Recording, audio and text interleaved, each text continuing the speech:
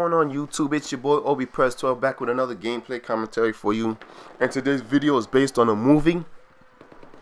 The name of the movie is called SAS Bravo 10.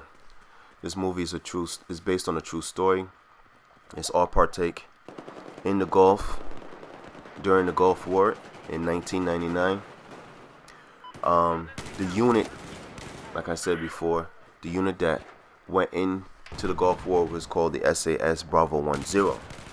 Okay, so being that this gameplay is based on the theme of the movie, I am rocking the M16A4 with the grenade launcher, as well as carrying the field upgrade of the Grenadier.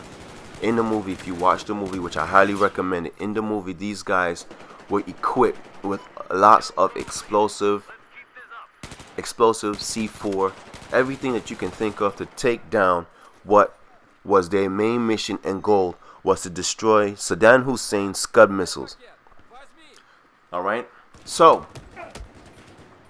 as well as saying all of that, I've came across the information also based on this movie through Chris Spooner.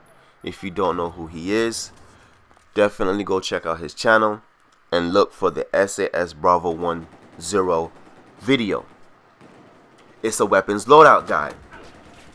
Anyway, so let's get into this commentary. Let's talk about this gun real quick. The M16A4. The M16A4 basically is a very good gun. I've played with this gun in Battlefield 4 for about 6 hours, and I was looking to open all the camos to reenact the exact same gun that was in the movie. Unfortunately, I was not able to get all the camos, but I did get one camo. I forgot the name of it, but it's called Red something, and it's in the desert camo section for customization of the gun. And like I said, to pretty much reenact the movie. So right now, as y'all all know, I am doing a weapons guide for Battlefield 4, and I'm taking my time with each gun. I'm going through all the precisions, mastering each gun, and moving on to the next. And so far, with this gun, the M16A4, I've played with this gun for 6 hours and already have over 400 kills with this gun. Now, mind you, I've played with the AK-12 for a week and only have 370 something kills with that gun. I think second master or second star with the AK-12, and already I've surpassed the AK-12 with the M16A4. Anyway, back to the movie. In the movie, these guys had lack of knowledge or map knowledge. They went in behind enemies' lines blind, and they were compromised a number of times within the movie. So I said to myself, let me put a second half to the video with me putting attachments on the gun that I would use in order to make that mission successful. Now, in the movie, it was never really clear if they were successful in destroying the Scud missiles. They were never really clear if they did do that. I do know within the movie, half of the 8 guys went missing. I think there was 3 guys, not half. There was 3 guys that went missing, and 2 got shot in the line of duty. They were killed in action.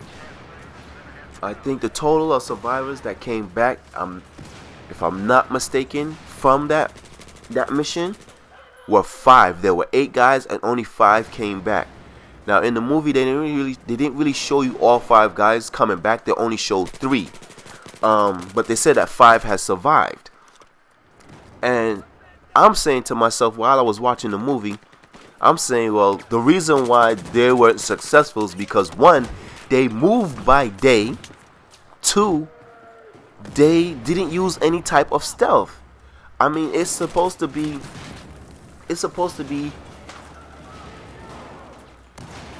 a mission whereas you don't know that I'm there. And they totally gave themselves up so many times. Now granted, they did a hell of a job fighting off tanks and hordes of enemies. They did a hell of a job. But in the end, eventually they got captured.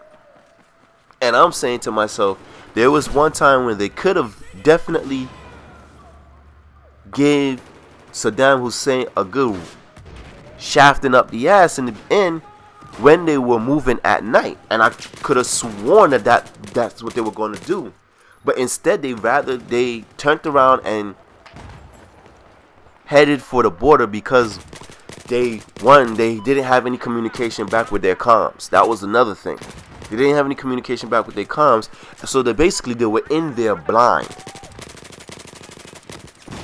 Anyway, the movie was a very good movie. The video put out by Chris Spooner was excellent. I'm gonna put a link in the description to that video. Chris Spooner, thank you for the information as well. This is your boy Obi Press 12 from Too Much Clues saying peace, have a good one, and look out for my next video. I'm out.